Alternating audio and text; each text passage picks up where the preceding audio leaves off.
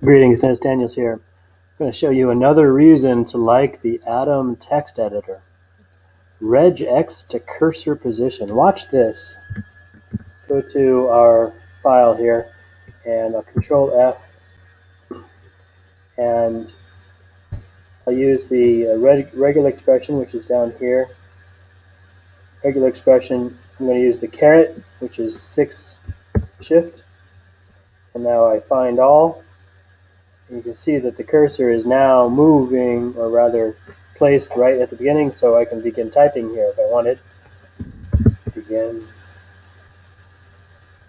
If I know how to type. Begin typing here. Now that means on 91 lines I'm able to type the same thing at the same time, which is pretty awesome. In this case I'm trying to create an array, so I need to add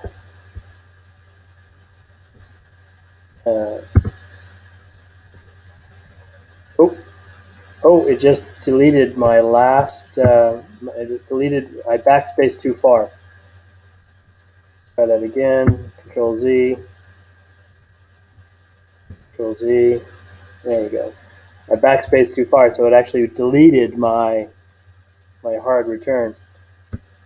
Shift, and now I have a, almost at the end of adding an array, or rather producing an array. I'm going to find the end of these lines. There they are, and now I'm going to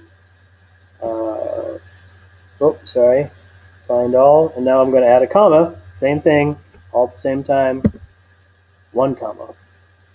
I'll have to delete that one for giggles at the end, but that's how easy it is to make an array using Atom if you have a lot of text.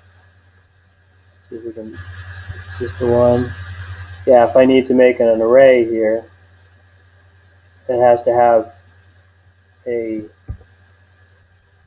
square bracket and then quotes and then a comma. And I just did that using Atom and some regular expressions.